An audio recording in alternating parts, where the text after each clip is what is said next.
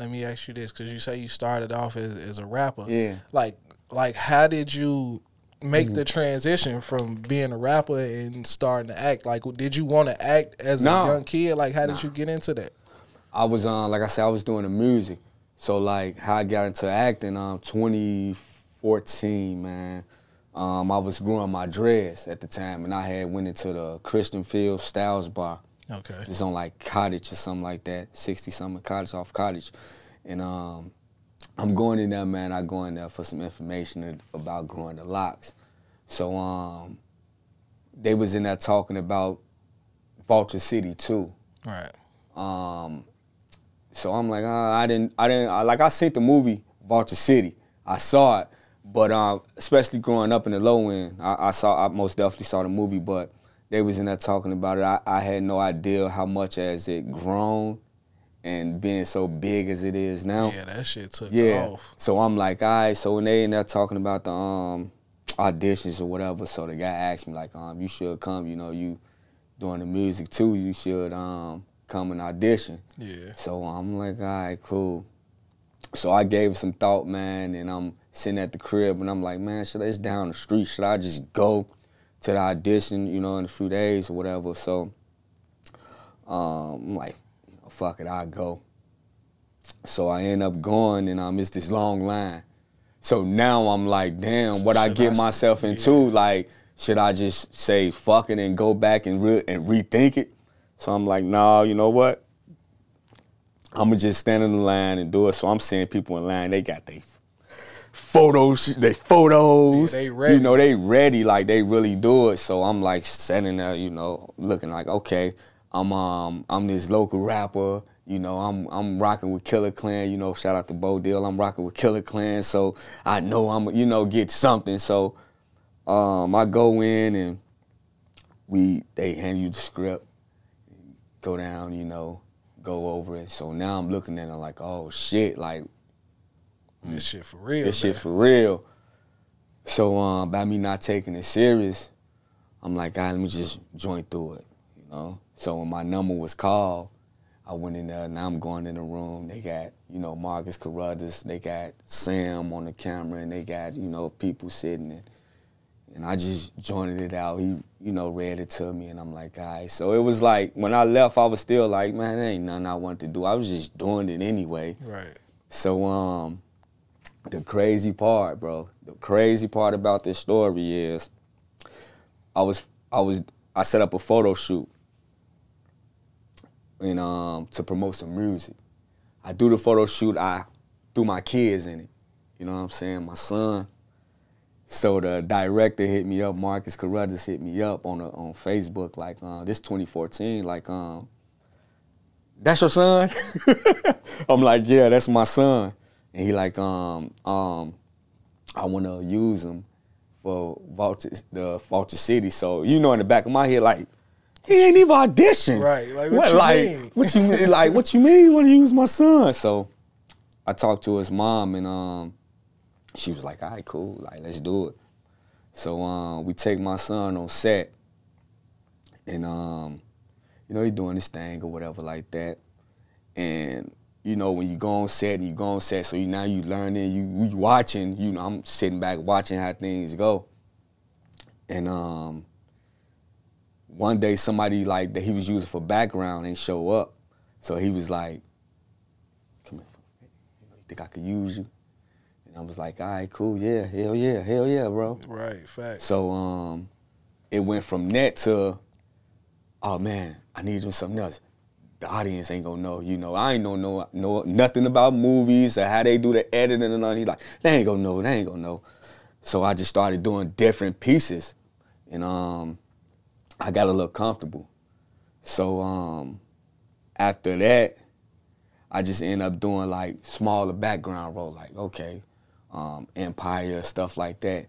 So, and years later, boom, up until now, he working on Vulture City, which they turned Vulture City 2 into a movie. It was called City of Vultures. And then years later, which is now, he started working on City of Vultures 2. And this when the pandemic and things was going on. So now I'm working at DTLR and stuff like that. You know, I always, you know, kept a job and stuff too though. So I'm at work. People starting to notice you. Yeah, so not even that yet. It was cause you know, this was back in 2014 when my son did it. Right. And I was doing the background. So now I'm working with DTLR and stuff like that over the years, and the pandemic hit. Now they looting and, you know, stuff like it's crazy. So now I'm sitting out a job, right? So now I'm, you know, the music over the years, not how it used to be, you know, they got the, you know, the GD, the BD thing going on, and I'm trying to figure out, I'm getting older, I'm trying to figure out what's left for me, man. So I'm basically giving up. You know, I'm like, man, I ain't make it yet. I'm almost, you know, this. I'm not finna be pushing this music, you know. So I just started doing TikTok videos, bro. Like, showing a different side of me that only, like, if a female, like my ladies, if you date me, you know that side of me, the goofy, the, you know, that side of me. So I just started expressing myself more. Being me. Was you more comfortable with doing that because you had sat around the set for so long? Hell yeah. So I just started doing videos of the Bernie Mac skits and all that. And I'm hitting it on the money. I'm throwing the head on. I'm dressing up to the T. And now I'm posting on Facebook. Now I'm seeing people laughing and, oh, I'm making people day. So I'm like, all right, fuck it. He posted again. Boom. Audition. City of Vultures 2. And I'm like, all right, I've been doing a lot of background work and I'm, you know, just been watching and stuff. So he like, he called me like, we're doing auditions and stuff like that. I want you to audition, you know, audition for this role. So I'm like, man, he not gonna pick me. You know, I went through this before, you know. Man, he not gonna pick me, man. So I did it in TikTok. I didn't even upload it to TikTok, but you know you could save it and delete it or whatever you do it. So I ended up just sending a video straight to him, and he posted it and let them decide. Once he posted and the people decide, that's when I was like, damn, like did I really get the part? Like, did I really get this part? Like, yeah, man, yeah, you know. You got it. I'm like, damn, no, man. Like, in the back of my head, like, no, man, I ain't never do this shit before. Yeah, that's crazy. Like, I ain't never do this shit before. Like, last year, like, and I told the story, like, damn, he ain't even picked me years ago. He picked my son, you know? And we always kept in touch, but not like that. So, I did it, and shit, man, once I saw myself on camera doing the little crying scene, I say, yep. I got it. And the directors and everybody was telling me, the producers and the camera crew was telling me how good I was and how I should do it and how I should pursue it. And I'm like, all right, cool. So then, after that, you know, remind you, I said I was doing background work for Empire, but the same people that I was doing it under, you know, the little agency or whatever.